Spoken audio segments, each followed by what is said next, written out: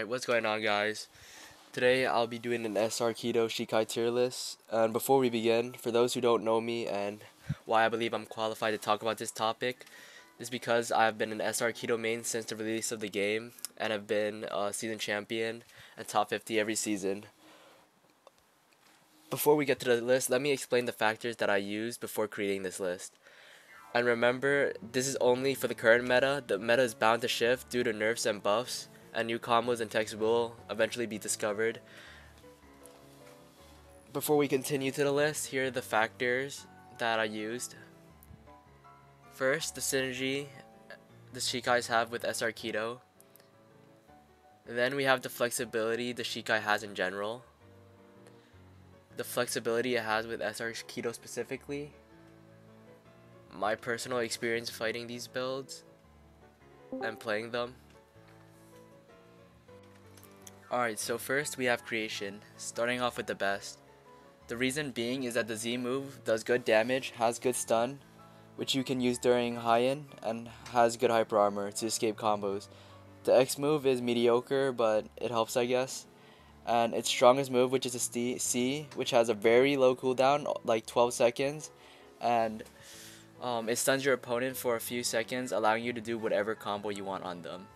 I'll play some clips throughout the video showing you the potential of the different shikais, but this isn't a tutorial, so I won't be showing you what combos to do. If you want any specific guides, comment down below or join my Discord. Next we have wind. This one's pretty self-explanatory. All the moves do hella posture and still activate even when a guard breaks you, so if you're not Kendo, you're gonna get guard broken by wind.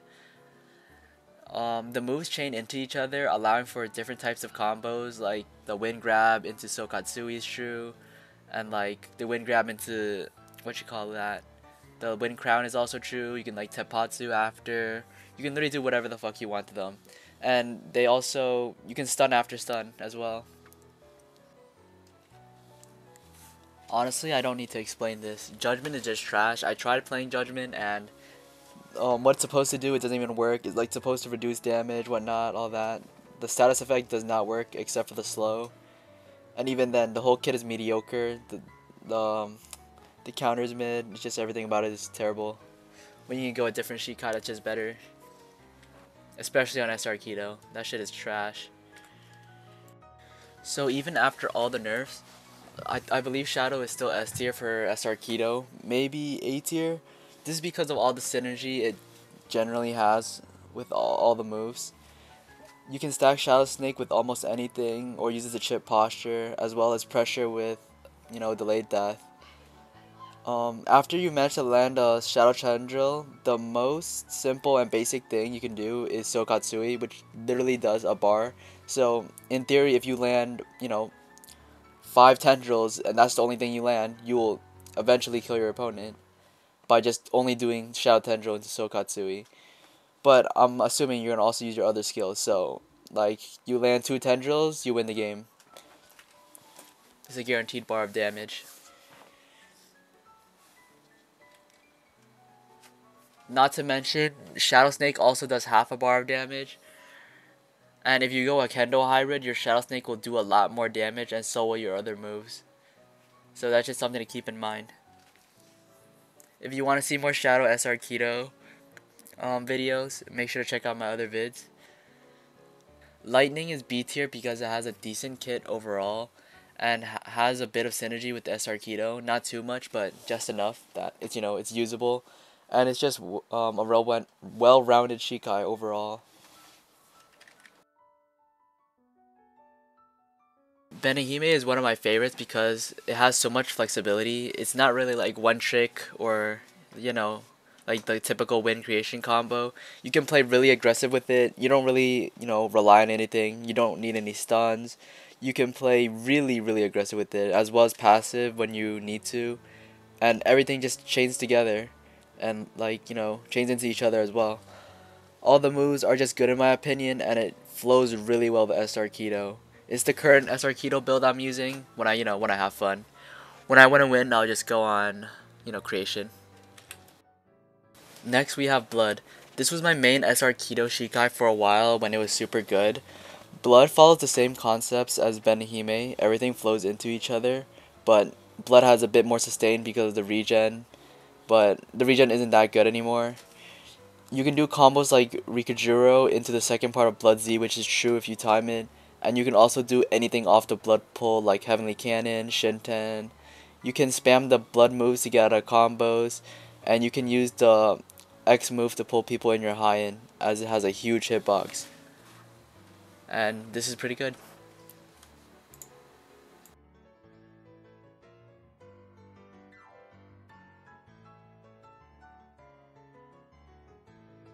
So before we continue, everything else on this list is pretty shit. You can disagree with me if you want. You can show me some text I don't know about, whatnot. But like honestly, why would you go for something else that isn't the best? Like I mean, you can like argue for the fact that it's for like build diversity and whatnot. But like if you want to win, like I'm playing the game to win. Okay, so like you know what I'm saying, but I won't give any more in-depth explanations, and I'll speed run through these shitty Shikai because honestly I don't have much input in using mid, but if you can make it good and discover new techs, go for it. I did that with Blood, and it ended up pretty well. Alright, so Flower is decent at keeping players away from you, and you can do the Flower Blades during high end, but overall it's just not a good kit in my opinion, especially since you're forced on this shitty flower weapon, which isn't good for SR KIDO. There may be techs on Berserk like the flying move and the dragons, but everything else just seems really mid since SR KIDOs don't really get up close like that. Confusion is actually pretty good if you know how to use it. Some people do the dumb Tsuzuri Raiden thing where they M1 super fast, but overall Confusion isn't bad for landing skills and keeping them inside high end, especially if you have Scythe. You just gotta know how to use the Shikai. I've seen it work before. Theater just straight up trash. I don't know why anybody would play that Shikai. Like, it is barely even usable on trees, even outside of KIDO. However, feel free to prove me wrong. Suzume Bachi got hit with some nerfs. It's still good for trees like Kendo and stuff, Hakuda. But for SR KIDO, I don't really see any techs or flow with the other moves. The only moves that would work into anything would probably be the TP grab punch stacked with like the dragon or something, and then like you know do a beam or a 10 run after. Even then, your whole like the two other skills are useless. They're not useless, but like they could have more value. There's a lot more shikais that give you more value as SR KIDO, which is the concept I'm basing a majority of these shikais off of. Poison has some good potential in general as a Shikai and how choppy it is right now, but at the moment its concept is good, but I haven't seen it useful with SR KIDO. And I can't seem to think of anything else besides spamming and running while slowly draining their HP. I mean, there might be some like high-end techs with the poison, but then you don't really have any true stuns, so you kinda, you know, fire is more of a close range thing. I honestly don't even know what the moves do besides them being useless and cosmetic after the rework. The massive flames in my face have more impact in a fight than the skill itself. Ink follows the same concept as Flower. It's good and has a decent Shikai like base, but nothing from SR KIDO seems to flow with it.